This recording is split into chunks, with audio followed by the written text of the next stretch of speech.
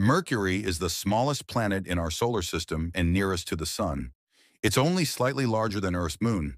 From the surface of Mercury, the Sun would appear more than 3 times as large as it does when viewed from Earth, and the sunlight would be as much as 7 times brighter.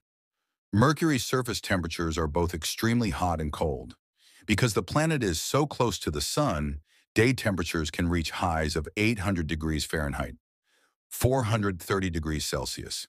Without an atmosphere to retain that heat at night, temperatures can dip as low as negative 290 degrees Fahrenheit, negative 180 degrees Celsius.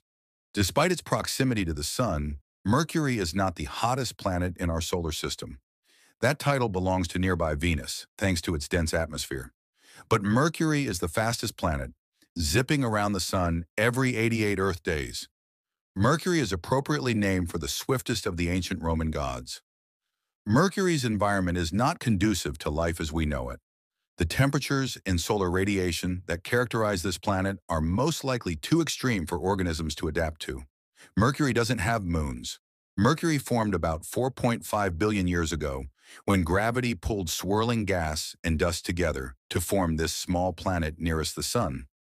Like its fellow terrestrial planets, Mercury has a central core, a rocky mantle, and a solid crust. Instead of an atmosphere, Mercury possesses a thin exosphere made up of atoms blasted off the surface by the solar wind in striking meteoroids. Mercury's exosphere is composed mostly of oxygen, sodium, hydrogen, helium, and potassium. Mercury's magnetic field is offset relative to the planet's equator. Though Mercury's magnetic field at the surface has just 1% the strength of Earth's, it interacts with the magnetic field of the solar wind to sometimes create intense magnetic tornadoes that funnel the fast, hot solar wind plasma down to the surface of the planet.